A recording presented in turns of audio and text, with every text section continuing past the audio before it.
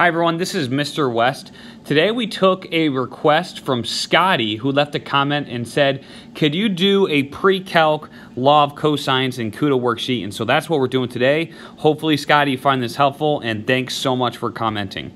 Okay, Law of Cosines, quick overview. If we have a triangle here, A, B, C, its angles are big A, big C, and big B. And we have it, the important thing about this is that A and little a, angle A is the big A, are opposite of each other. So here we have little a and then big A, and then we have it here in the triangle demonstrated there. That's the important thing. Now, this does not have to be like, if you have a triangle that's labeled RST, I mean, this can just represent anything. The important thing is that your given angle is that cosine component, and its opposite side is by itself on the equal sign.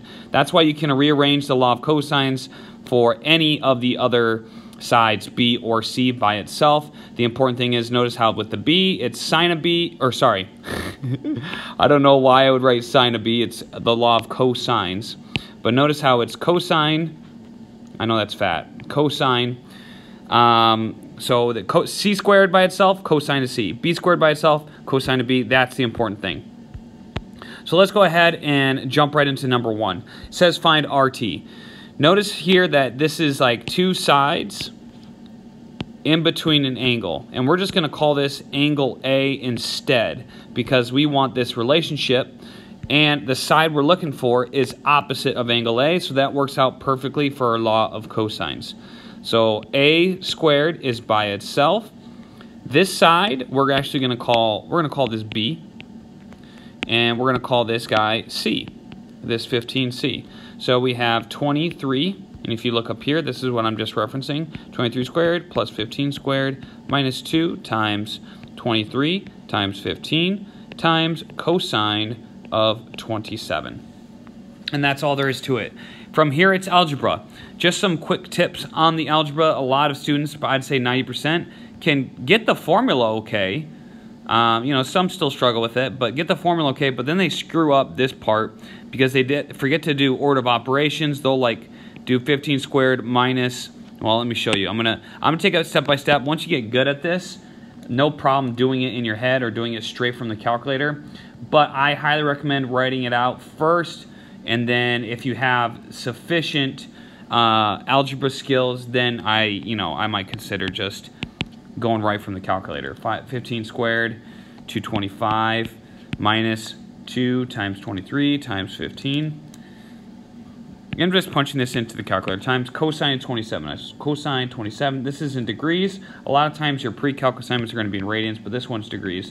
891, and it's 2 zeros after that, so I'm just rounding 891, but I'm going to keep it stored in my calculator.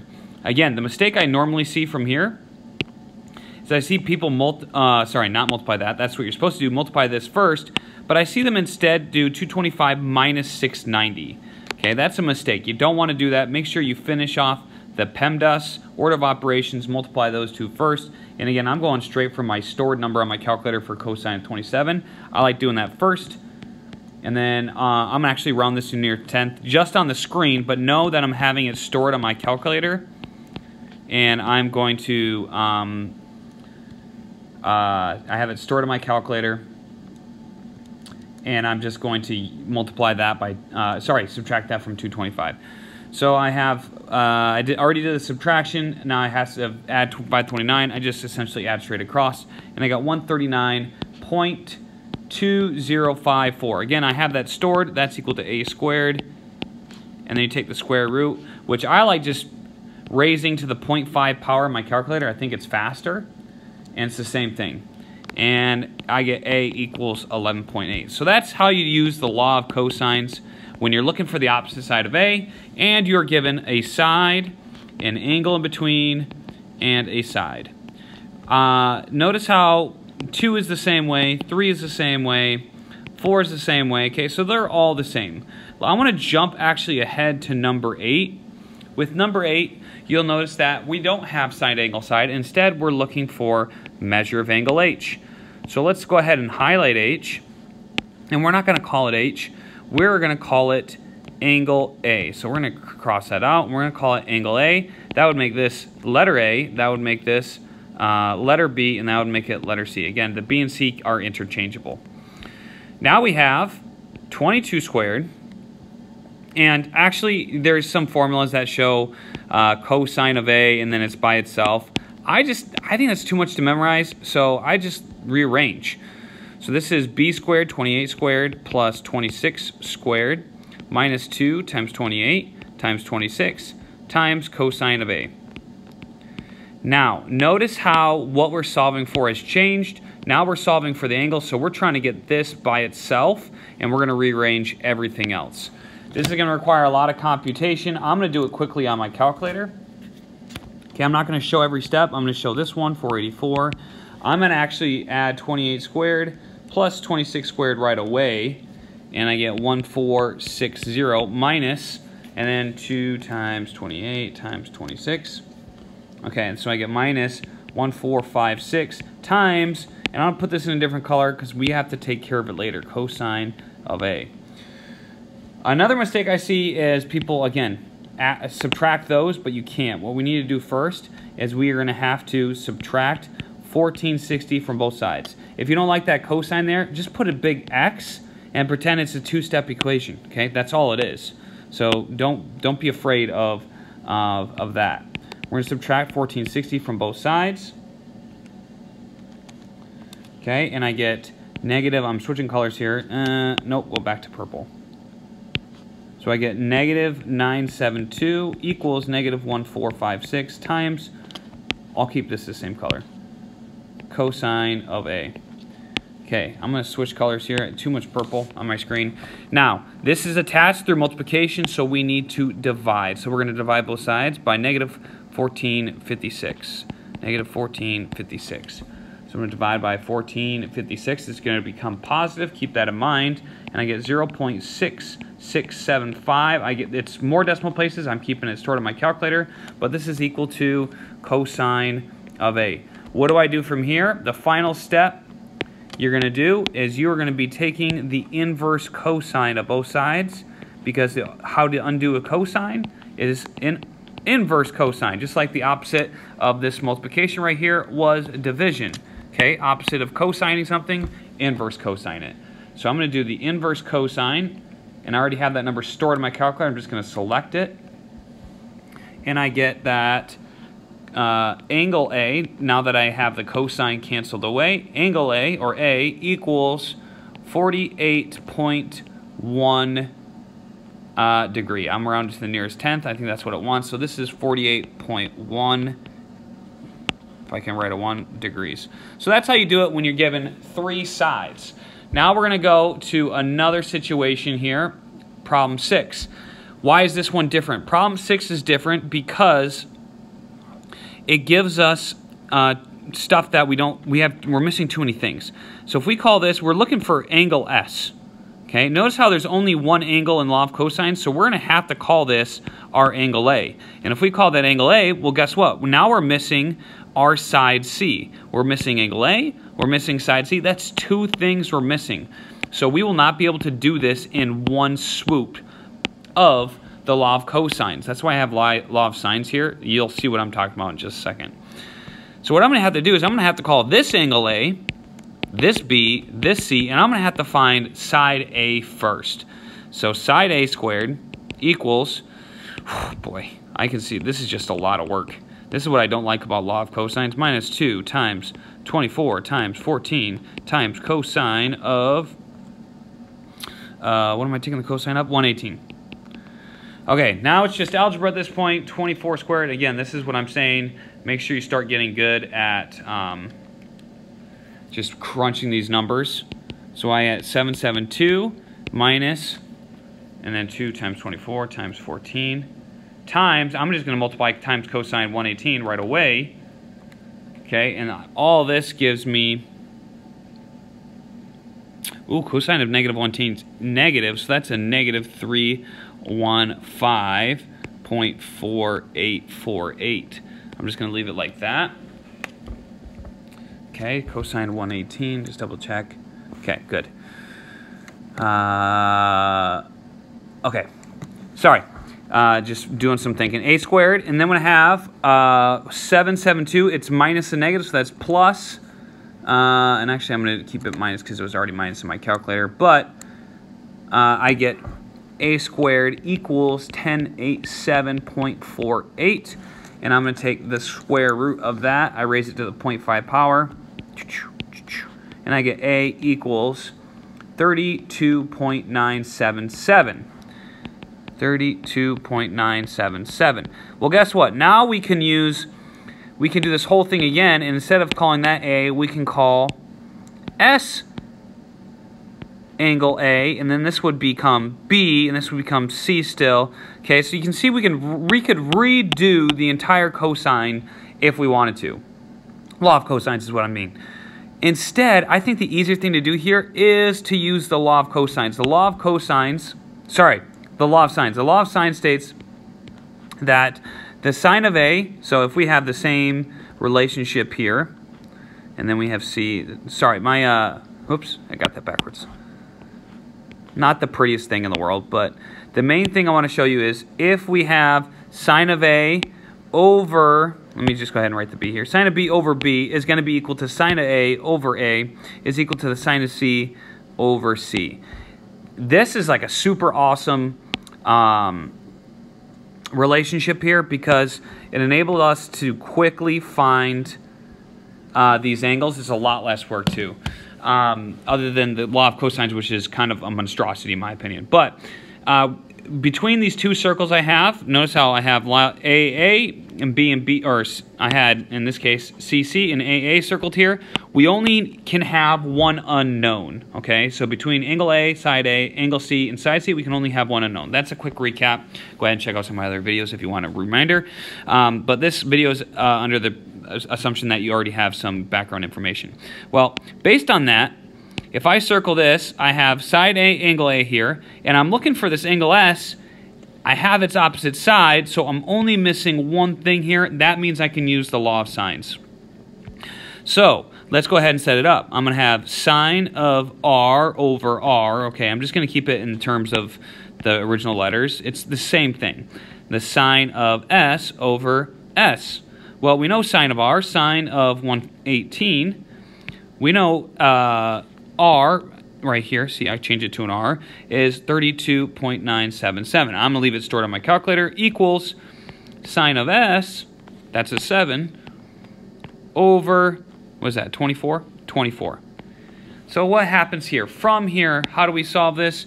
We cross multiply, and then we are going to divide to solve for S, and we're going to take the inverse at the end. So the first thing I'm going to do is I'm going to do 24 times sine of 118. That equals 21.19 about. Okay, and then I have sine of S times, shoot, running out of room. Okay, so I'm going to just leave it as 21.2 equals 32.9. You guys know that I'm leaving it on my calculator fully, okay? I'm trying to solve for this guy, sine of S. So I need to divide both sides by 32.9. Again, I have the whole number stored on my calculator, 32.9. So I'm going to take this 21.2 number, and I'm going to divide it by this 32.9 number, okay? And I get 0.64 about, I have the whole number on my calculator, equals sine of S. Now I just take the inverse sine of that, okay, to get the S by itself. Got it. Okay, so I take the inverse sine of both sides. Let me go ahead and demonstrate that with this color. Inverse sine of both sides. And I get angle S equals, now it's by itself, 39.98. I think rounded to the nearest is what it wants, is S equals 40 degrees. So I think it's a much easier problem. Other than using law of cosines again, law of sines is so much easier. That's what I would recommend, okay? For the solve each triangle, you're going to do the same processes here, okay? So you're going to get an angle, okay? So let's say you solve for x here, and then you could either, I would just use law of sines from there, get that second angle, and then use the angle sums, that angle A plus angle B in a triangle plus angle C equals 180. That's what I'd go from there, Okay, so if you have these triangles, you're going to do the same thing that you did for number 8. Then you're going to use the law of sines, and then you can solve it from there. This one, you're going to do the same thing we just did, and then you're going to find the other angle after that using the angle sum. For these problems, you just need to make sure you draw out the triangles appropriately. So you have STR. Make sure you label everything in that order, and then label everything after that. And I think, what is it looking for? Oh, it wants us to solve the triangle. So for this one, you have side, angle, side. I'd find this side first, and then you could use the law of sines quickly from that, okay? So that's what I'm recommending to you guys. It just makes it a whole lot easier when you use the law of sines versus not using it. The last thing I want to talk about, and I've been spending a lot of time on this video, but I want to make sure I do enough thoroughly. It says find the area of each triangle to the nearest tenth. A couple different options. I would not recommend Heron's formula. There's an apostrophe there. It's just a lot to memorize, and you're probably going to forget some steps. So I would just encourage you to solve for what's needed to get a side angle side relationship.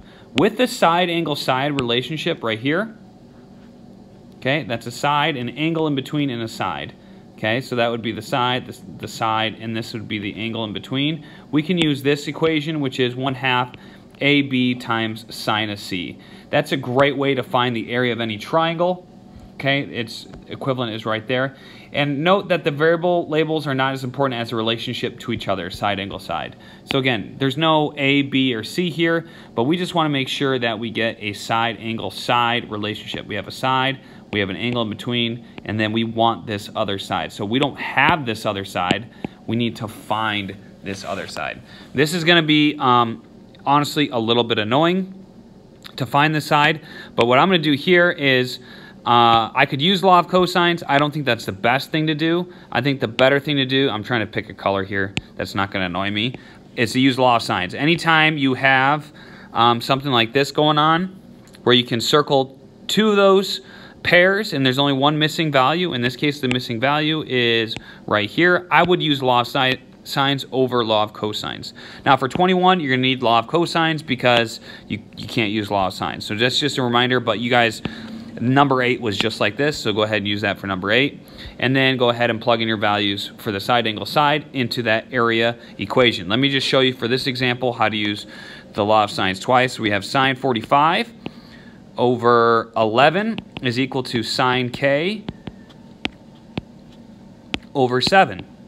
I'm going to multiply sine of 45 times 7 first. Sine 45 times 7. Okay, so I get 4.94. Again, that's stored in my calculator. That's not exactly what it says, but I'm just writing down the first 2 digits. I see. Times sine of k. This is what we're after. Now what I'm going to do is I'm going to divide that by 11. Divide by 11. It's already stored in my calculator. I get 0.45 about. This time I rounded a little bit. Sine of k. In order to get it by itself, I need to take the inverse. So I take the inverse of both sides. I get k equals, hold on, I have to do it still. Okay, 26.74. And I'm going to leave it as exact as possible. 26.74221. I'm going to leave that many digits because I want a less chance for error, because I still need to find this angle right here. Well, guess what I'm going to do? I'm going to do 180 minus the 26, blah, blah, blah, minus 45, and that's going to give me angle P, which equals, let's add this to 45, and then let's subtract this from 180, and I get this is equal to 108.2577. I'm being exact here because I want to use law of sines again. Again, I think this is just the easier way to go. You might disagree, and leave a comment if you do, but I'm going to circle the original pair, this guy, and this time I'm going to write it sine 45 over 11 is sine of the 108 dot dot dot dot dot over this missing side right here. This is the side we want. Well, actually, no, we don't need to do, I'm sorry, we could use our area formula right from here, because we have side, angle, side. We do not need to use law of sines again. So let me scratch that, but if you wanted better numbers, I guess you could do it again. But I'm going to go right from here. Sorry about that. I mean, I guess it's better to audible than stay stuck in a bad mindset. So here when you go ahead straight to my area formula, because I have a side, angle, side relationship, didn't even see it. I do 1/2 times my side, 7, times my other side, 11, times sine of C, the angle in between, and that is sine of 108.25 about, okay? So now I just multiply this straight across. This is the easy part. That's why I like this formula, this way of doing it. Okay, times 7 times 11 times 0.5, and I just multiply it all the way across, and I get my area equals 36.56 miles squared, and that's my answer. So that's all there is to it. I hope this was a good summary of everything you need to know about area, law of cosines, law of sines. They really go well in tandem together. And you really can take on just about any triangle problem in this way as long as you have 3 measurements given. The best scenario is when it gives you 2 angles because you can find the third side. But regardless, Scotty, I hope you enjoyed this video. Thanks for requesting it. Make sure to request your own videos if you're watching this, and I look forward to seeing you next time right here on Wes Explains Best.